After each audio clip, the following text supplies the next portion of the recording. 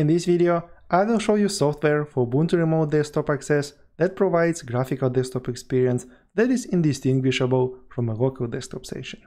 It works in Linux, Windows, macOS, and even a web browser.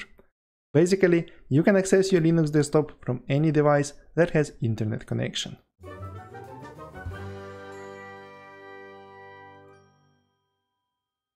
This program is called ThinLinc, and I think it is the best Linux remote desktop software. It beats all other Linux remote desktop software by its image quality and responsiveness. Moreover, ThinLinc also redirects sound from a remote computer. It also provides web access to remote desktop. These two features are not available in any other Linux remote desktop software, as far as I know. ThinLinc is easy to install and simple to configure. It is roughly 80% open source. The remaining 20% of the code are comprising proprietary code for administrating, licensing, and automation.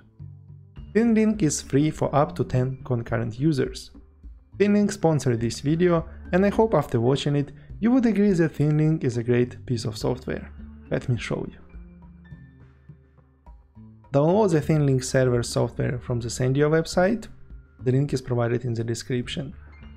Next, navigate to the folder with the downloaded file and extract the archive. Enter the extracted folder and launch the graphical installer from the terminal. Follow the instructions and install ThinLinc. The installer is simple and fully automatic. After the installation, you will be offered to launch the ThinLinc server setup wizard. You can proceed with that option, or you can go to the Ubuntu menu and launch it from here. This wizard will guide you through the main steps. In the server type, select master, as we are going to install it on one computer and not on the server infrastructure. It will detect and install all the necessary dependencies. You can provide your email to receive administrative messages. You also need to type the password for administration of this program. If you are going to use printers, you can also configure them for remote access. ThinLinc will also configure your firewall and install AppArmor configuration to work correctly for remote access. At the end, it will launch the ThinLinc server program that will run in the background. Now ThinLinc server has been set up. The last thing we need to do on the remote computer is to find out its IP address that we will use to connect to it. It can be found using this command. You can also find it in the graphical network settings of Ubuntu. Here it is.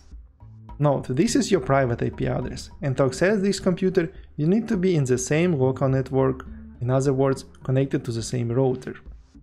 I recommend to do all the configuration and test in the local network and then configure the access from the outside.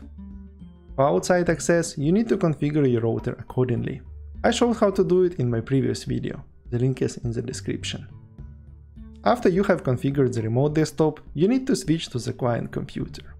It can be Linux, Windows, or macOS. I will use my KDE Neon, a Linux distro that is based on Ubuntu and uses Plasma 5 desktop. It is my laptop. ThinLinc provides several options to establish remote connection. SSH through a terminal, web browser access to a graphical desktop, and ThinLinc client software with full desktop functionality. We will test these connections in the same order as the complexity of these connections increases. The SSH connection is the simplest to test because it is a command line tool. Just run this command on your client computer, where LU is my username in the remote Ubuntu, and this is the IP address of my remote computer, which we retrieved in the previous step. If SSH warns you that the message "Are you sure you want to continue connecting?" type yes and proceed with entering password, and log in to your remote Ubuntu. So as you can see, now I'm connected to my remote Ubuntu computer through the SSH connection. When you know that SSH remote access works, you can test graphical access with your web browser. In the browser address field, enter the IP address of your remote machine with the port 300. You should be welcomed with this login screen. use your remote username and password to log in. You can click OK here, and you will see your Ubuntu Remote Desktop right in your browser. This Ubuntu Remote Desktop access works smoothly as if you were using it sitting in front of that computer. The only limitation of the web access is there is no sound redirection, and it may be slower in performance with low bandwidth connection. If ThinLinc fails to establish a graphical connection with the remote desktop, make sure you are logged out from your remote Ubuntu desktop, because you cannot have two graphical desktop sessions open at the same time.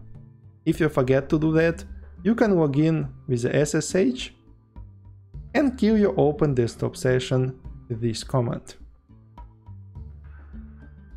After that, you should be able to connect remotely with the web browser. To get all features of ThinLinc Remote Desktop Access, including sound redirection and optimized performance for low bandwidth connection, you need to use ThinLinc client software. It is available for Linux, macOS and Windows. I use KDE Neon as my client computer. It is based on Ubuntu, so I download the deb package. Go to the downloads folder and install it through a terminal. After the installation, it is available in the menu. This is how it looks. Enter your remote IP, username and password. You may also activate the option End existing session in case you forget to log out in your remote desktop. This option will close that open graphical session and you do not need to use SSH to kill it, as I have just shown you for the web access. Click Connect. You can click OK here, and you will get your Ubuntu Remote Desktop inside the ThinLinc client window. Play around inside this remote desktop and test its performance. For example, you can test how well ThinLinc redirects sounds. These are 15 essential things to do after installing Ubuntu 22.04 Jammy Jellyfish. Everything works perfectly.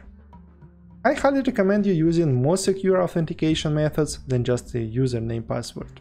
ThinLinc supports several more secure authentication methods, such as legible authentication modules, public key authentication, smart card public key authentication, and one-time passwords.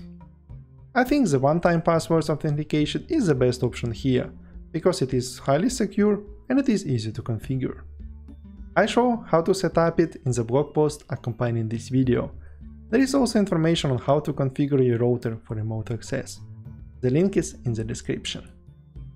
Although ThinLinc is a great desktop software, it shines in providing access to desktop interfaces in the server-based computer infrastructure.